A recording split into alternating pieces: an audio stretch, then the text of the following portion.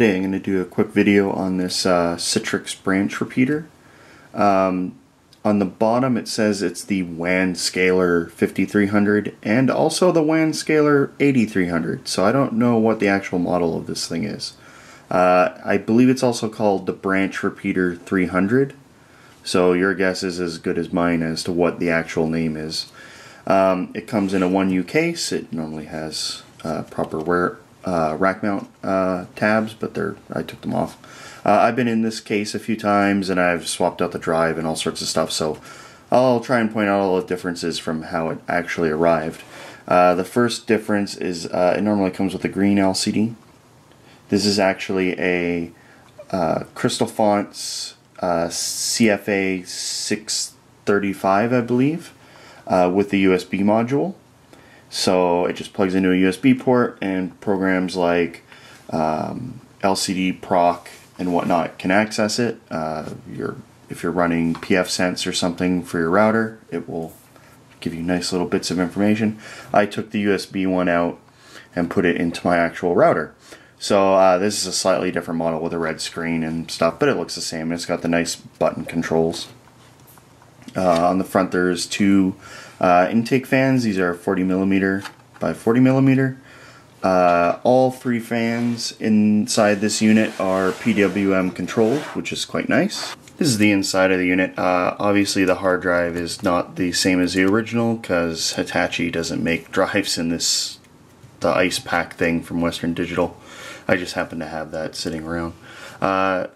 Normally there's a USB cable that runs from the display over to the motherboard, but like I said earlier, I swapped it out. The actual case design is quite clean.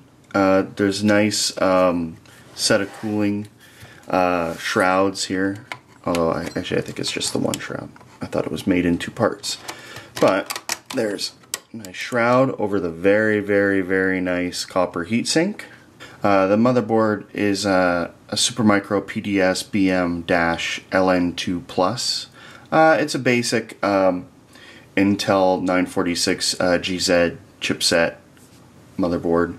It doesn't support ECC memory, which is kind of a limitation if you want to use this for FreeNAS or something, because ECC memory is very important to ZFS file systems. The motherboard supports up to 4 gigs.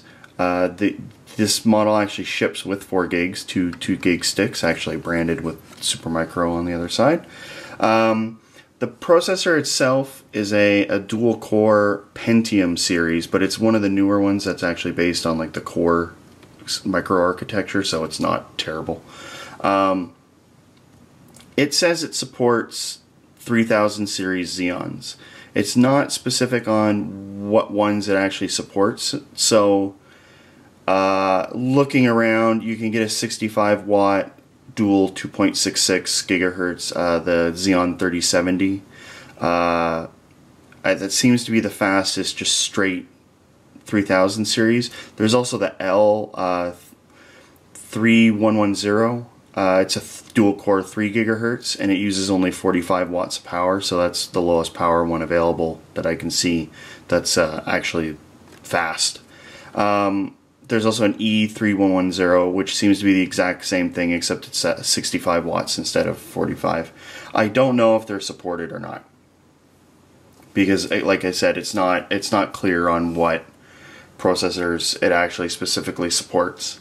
This is the expansion card slot. As you can see, it uses one of the nicer little single screw clamp style arrangements, and these work really well to hold in the cards. The only catch is mine actually got dented. It just came that way. So this is actually quite a pain to disconnect and put back in. You really have to jam it in because all right here is bent. Another issue with this expansion card is that they've put a nice fan right in front of it, which is very good to cool a card, but the fan prevents you from actually properly just taking out the card. You can kind of fight it out by pulling out the riser board, but realistically you've got to unscrew the hard drive, which takes off this plate which takes the fan out. So you have to remove the hard drive, the fan, then the card, which is kind of annoying. The card itself, the card slot I should say, is a 4x PCIe slot. It is a physical 8 connector though, but it's actually only a ×4 interface electrically. There's also PCI. You need a different riser for that. This one doesn't come with it. If you take this out of the case and put it into a regular desktop case, you can remove the riser and it will work vertically normally. So if you want to put this into another case, you can. There are some Supermicro models that specifically say you can only use the riser. I'm guessing it's a different electrical connection. This one I didn't find any warnings on. I haven't actually tried it, but it should work just fine putting it vertically. Originally this came very nicely strapped down, and all the wires were neatly organized, so I have to give them credit for that. I do hate the hard drive mounting, because when you take the hard drive out, you have to run the screws through a plate at the bottom. Not this thing, this is just part of the drive I'm using.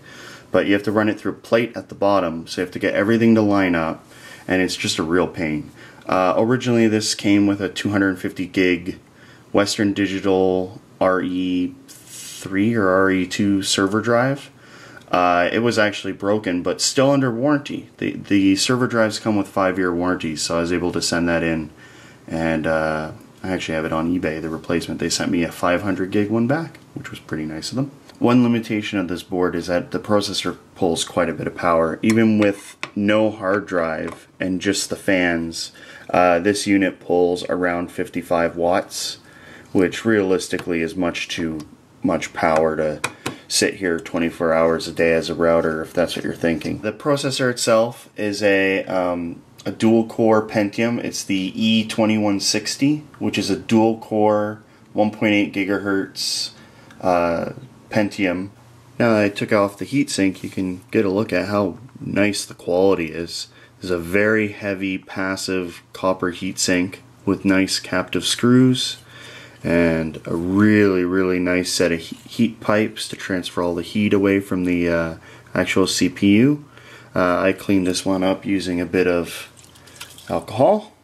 This stuff works really well. I get this stuff off Amazon. It's about 10 bucks, and it comes in a nice aerosol spray. And you just wipe it down with the tissue paper. That'll all dissolve or evaporate. And yeah, this is one of the nicest passive heat sinks I've seen in a rack mount device. Unfortunately, it is passive, so if you're moving it to a desktop case, you can't really use this unless you get one of the really low power chips. This is probably good enough to keep one of the lower power Pentiums cool enough to run. Once you unscrew the 4 screws holding the hard drive in, you can disconnect it and pull it out. That also lets this whole plate move, and unfortunately you kind of have to like fight with it a little bit to get it out. And this has one of the cooling fans. It's pointed directly at the network card in this case. The Molex connector is nicely strapped down, and once we get that out of the way, you can pull out the network card. This comes standard with it. This is an Interface Masters 2265, I believe. This is a dual gigabit Intel card that, much like the some of the older videos, I believe it's in the blue coat, that this has relays to swap out, to short out the 2 Ethernet ports. So if there's a power failure or something, or some kind of software glitch, this big cap can switch over all the relays and effectively remove this device from the network, so that the network can continue on just without any of the features that the server provides. Speaking of server, this also comes with a Windows Server 2003 certificate of authenticity, I believe. It's a 32-bit copy. There's also like an ISA 32-bit embedded COA on the bottom. They're both just on the case. The actual drive that I got with this thing did have them installed but the drive was all blank. This thing was actually not used at all. The hard drive itself only had like 6 hours of use on it. So it was essentially a new unit. The power supply in this is a pretty standard 1U rack power supply. It has a single fan at the top. This one's actually Supermicro branded. It's a PWS-201-1H. It's a 200 watt. This one has the 8-pin 12-volt power connector. A lot of power supplies only have the 4, especially the older ones. The 3 fans are all the same model. They're all Nidec Ultraflows. There's a really teeny tiny model number in there I can't be bothered to look up. But these 2 blow directly onto the processor, and as you've seen before, there's a third one that covers the expansion slot. They're all quite loud, especially when the system first boots up and the PWM hasn't kicked on. But it is nice to see an actual 4-pin PWM fan in a rack mount case. Usually these are just 3-pin, and usually they run full power all the time. And they're loud as hell.